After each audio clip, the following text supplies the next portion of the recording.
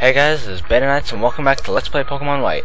In the last episode, we went through Route 3, finished it up, and came in here to the gate between Route 3 and Nacrene City, which is the next town with a gym in this game. And in this episode, I'm hoping to get into the gym and hopefully get up to, or at least most of the way to, the gym leader, so that way we can actually get some progress in this LP. And I hope you guys have fun while we're doing it. And Repel wore off already.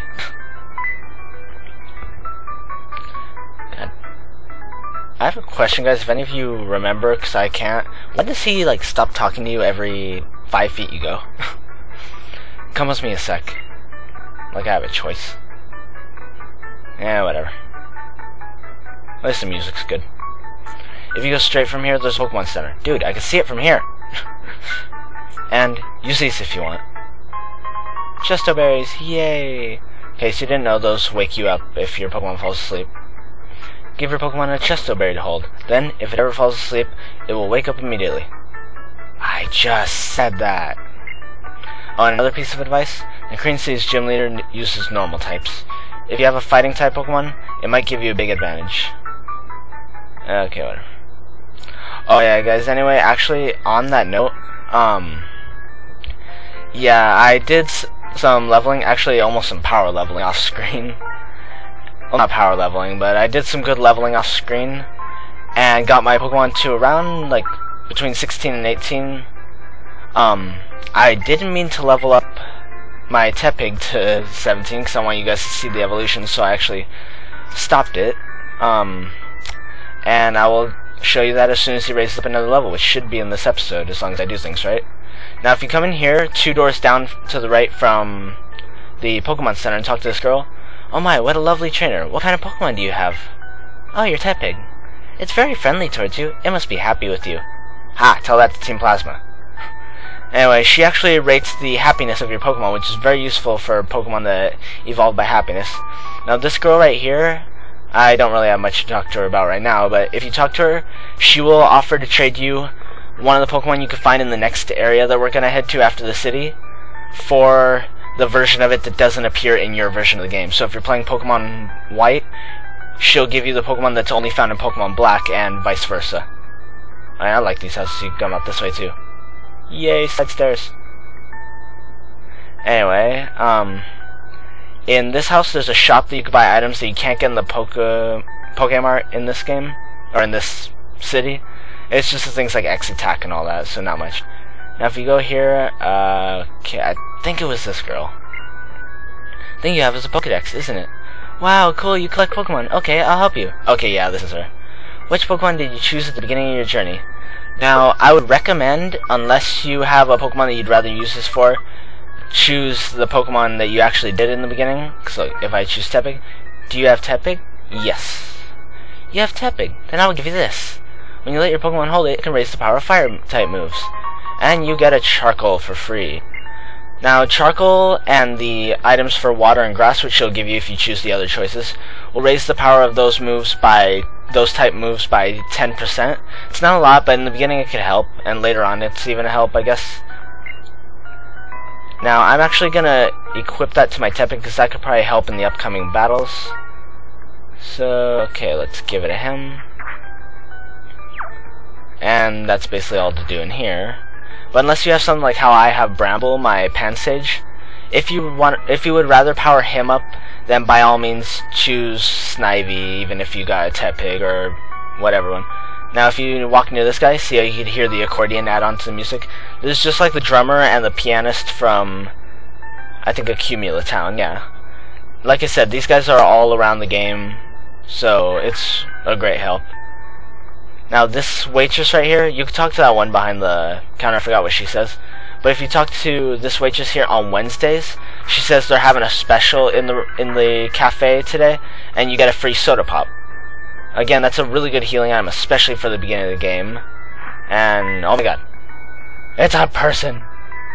God, I love this music. I want to see things no one can see. The truths of Pokemon inside Pokeballs. The ideals of how trainers should be, and a future where Pokemon have become perfect. Do you feel the same? Yes, I do want to see that kind of thing, actually. That would be nice. that so? I think my friends and I should test you to see if you can see this future too. And you are thrust into another battle with Shedden. I highly recommend healing before this battle. He's not much harder than he was last time, or the trainers in this area are, so if you're playing along, don't mind it. His Pokemon are all the same level, level 13, and as you can see I did a lot of leveling for the gym ahead, maybe a little more than I should have, but his Pokemon should pose no threat to me at this point. Now, one really cool thing I would like to note about our little friend N here is his Pokemon team changes every single time you fight him. His Pokemon actually represent the wild Pokemon you can find around the area. Like, these will all be Pokemon that you can find in the surrounding areas of the city, and this will occur throughout the game. Whenever you fight him, he'll have Pokemon that you could normally find around the area, or you can find some form of around the area. Ooh, and I leveled up. Okay, cool, I can show you his evolution after all, pretty soon. Alright, next he sends out a Temple. This is actually a very good Pokemon once it evolves, and we're gonna get that in the next. We're gonna see that in the next area, I should say. I don't know if I'll get one or not.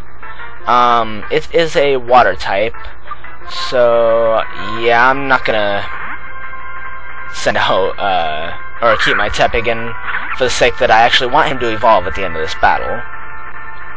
So he sent out Temple. Yay! It's a little tadpole. It looks like it has headphones. That is awesome. Honestly, that alone is enough to make me like this Pokemon. Anyway, my Bramble still didn't learn many good moves. I think all he learned was Leech Seed, which is still a good move, but attacking-wise, even against a Water type, really? Okay, for those of you who don't know, Confusion, it hurts. If you hurt yourself, it's based on your attack stat, so if you're a special Pokemon, Confusion's not going to do much. But if you're a physical Pokemon, like my starter, or if you have a Roggenrola, something like that, it's going to hurt a lot more. Next, he's sending out Timber. This is a fighting type Pokemon that we will also see in the next area. Now, I want to get her some experience, so here's Drilly. I still need to figure out a better name for her. She doesn't have many good attacking moves, at least not many that would work against Timber here that well, but okay, starting to get a little lag, sorry about that.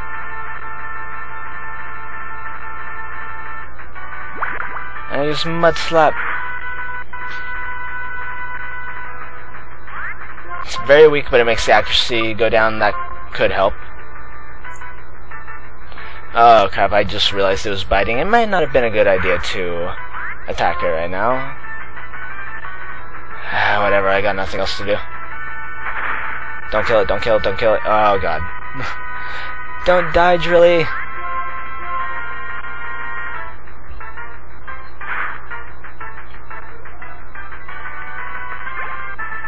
Okay. See, not that hard. I cannot see the future yet. Something.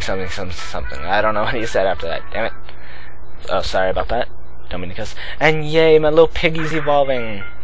I can honestly say I love his first form, it's cute, and his last form looks awesome.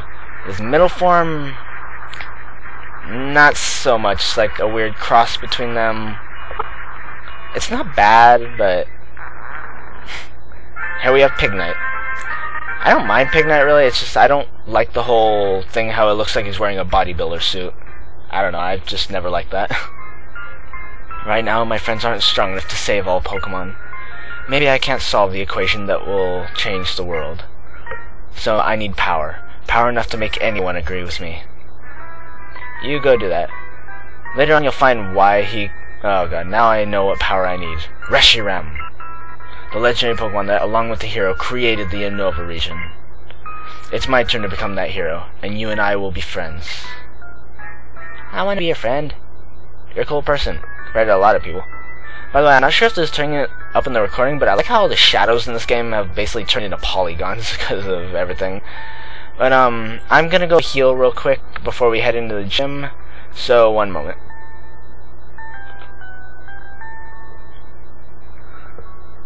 Okay, and we're back. Sorry, I don't know how soon that cut it, but... Nacrene City Pokemon Gym. Leader, Lenora. An archaeologist with backbone. I don't know, I just thought I'd show that for kicks. Yeah, if you read those things in front of each of the gyms, they say a little thing about each one. Okay, what's this? Wow, whenever I look at the skeleton, I'm fascinated. Welcome, I'm Haas, the assistant director. Since you were kind enough to visit, I'll give you a tour of the museum. Why do I have to? The skeleton is of a dragon-type Pokemon. There's a theory that it had an accident while it was flying around the world, and so it became a fossil. If you look closely, that's actually a fossil of a Dragonite. So when I first played this game and I read the description saying of this was a Pokemon that once flew around the world, I actually thought that for a little bit that this game was placed like years and years after the other regions became extinct, and that's why like none of them appeared in this region until way later in the game, but I wasn't sure until a friend corrected me, Kitsune Akane. Anyway, this rock is amazing. It's a meteorite.